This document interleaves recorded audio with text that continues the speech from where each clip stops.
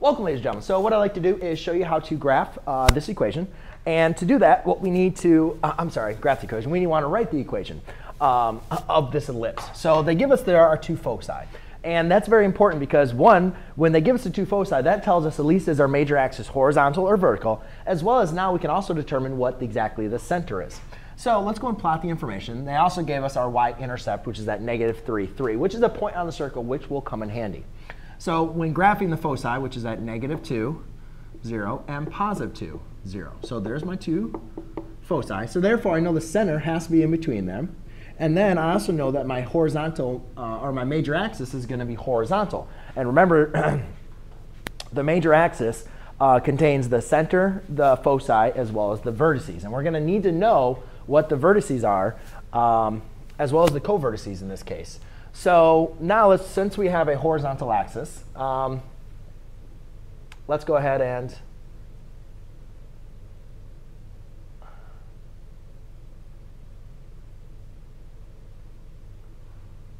a y-intercept, which is at -3, -1, 2, 3, +3.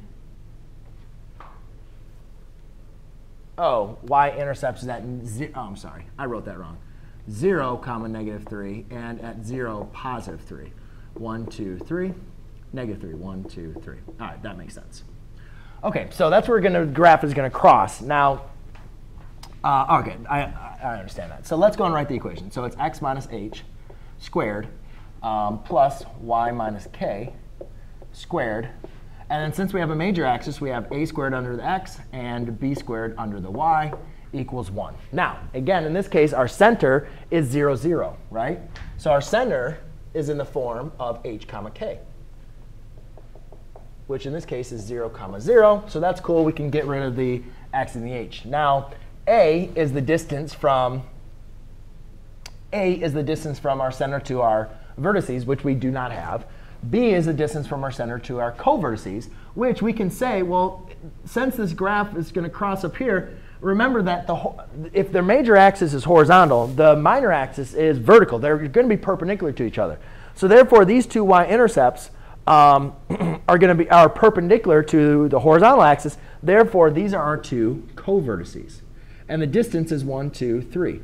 So the distance from our center to our co-vertice is 3. So therefore, we can say B is equal to 3.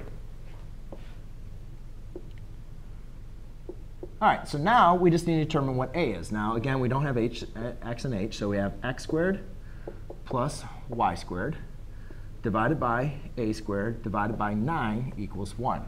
Now, we do know, though, the distance. So that distance is b, where the distance from the center to the foci is c, which is 1, 2. And it's an absolute distance, OK? So c is 2, b is 3. Now, when we're dealing with ellipses, there is a relationship between a, b, and c. And that relationship is c squared equals a squared minus b squared. So we know c squared, which is 2 squared, equals a squared, which we do not know, minus 3 squared. So 2 squared is 4 equals a squared minus 9. Add 9 to both sides. 13 equals a squared. So therefore, I can now just plug in 13 in for a squared. And now I have my equation of my ellipse. Thanks.